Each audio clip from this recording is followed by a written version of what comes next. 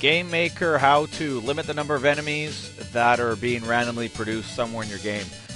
Typical one is you have an object that makes enemies for the player to battle, but it just keeps making them and making them and making them, and then there's never any end to it. So let's take a look at how do you stop this guy from making too many of these enemies. Easy little fix here.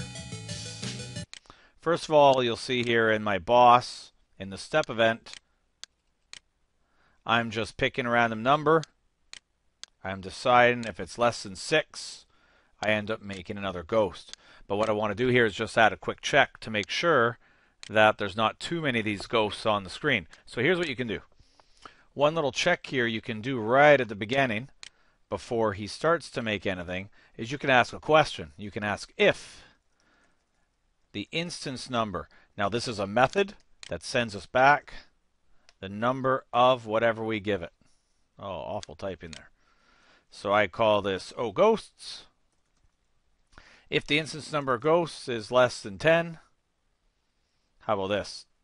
If it's bigger than 10, we exit out of here.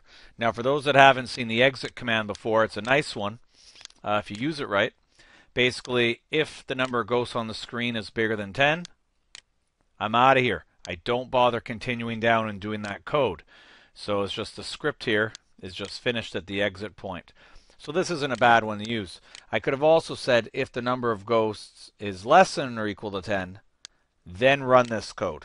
But I'll just leave the exit here. So with this in mind, we should get no more than 10 ghosts, or maybe 11, right? 1, 2, 3, 4, 5, 6, 7, 8, 9, 10, 11. Anyways, you don't get any more produced.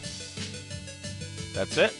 And you have your 11 ghosts. And so that's a nice little quick fix for this. Now, of course, some of you may say to yourself, well, my game gets harder. I want this to take into account that my game gets harder. I want that number not always to be 10. What can I do? Well, I'll give you a quick idea. There's some other videos that talk about how levels get harder. But you can just, this little quick idea is go to here.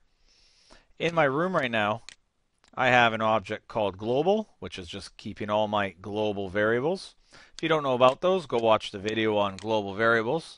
But what I'll do here is I'll create a global variable. And when the game starts, I'm going to call this global dot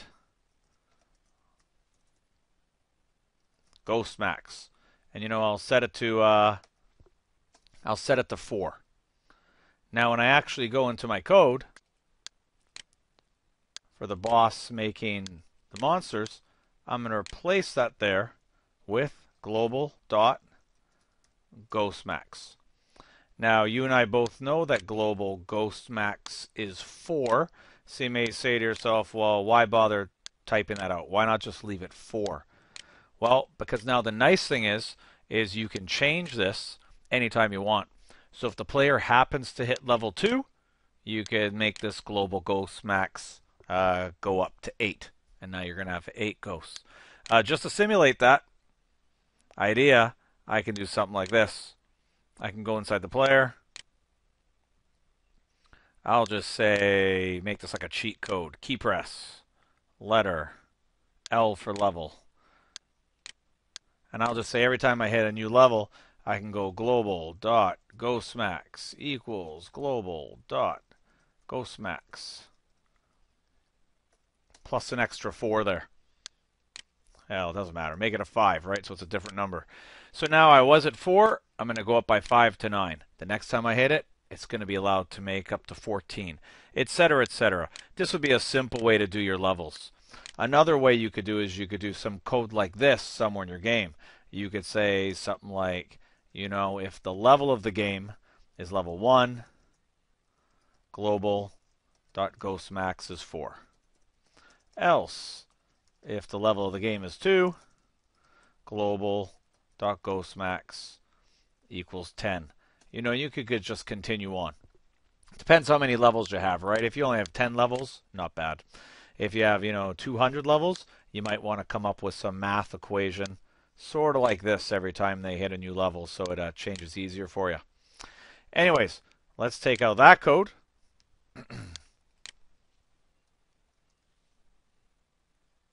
I'll just leave it in there in the file for you.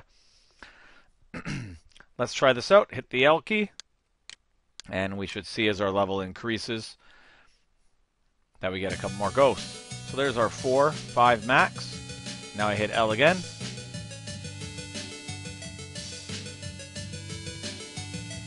And some more ghosts. And hit L again. I get some more ghosts. So every time I hit it, it's up in that max, right? So that's a nice basic way for beginners to control how many bad things can be on the screen. Thanks for watching. Hope that helped you.